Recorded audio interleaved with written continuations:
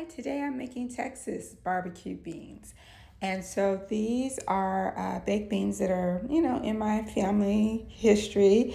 We like them a little on the sweet side. But we start with 2 pounds of ground beef, and it's lean, so it doesn't have a lot of fat on it. I'm using a Texas rub actually to season it with, and Laurie's seasoned salt to season the meat with. Not a whole lot, but enough to make it flavorful. Next, I'm using a 1/2 cup of chopped onion and a 1/4 cup of green bell pepper.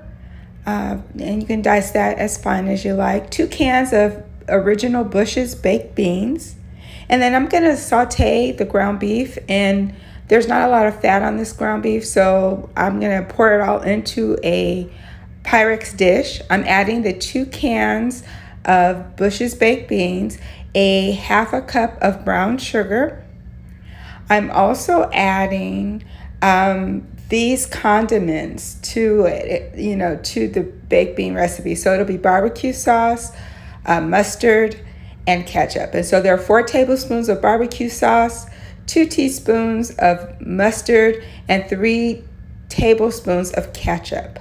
Okay, and we're going to just add that all together. I add my chopped vegetables into the Pyrex dish with the ground beef, and I'm going to mix them all together until they're well combined, and then I'm going to put them in an oven at 300 to 350 degrees. Now I usually like to cook this in the background while we're barbecuing, so it has plenty of time to be ready when it's time to serve. And so that's gone into the oven at 350. When it's done, it looks like this, and it is a compliment to our 4th of July cookout.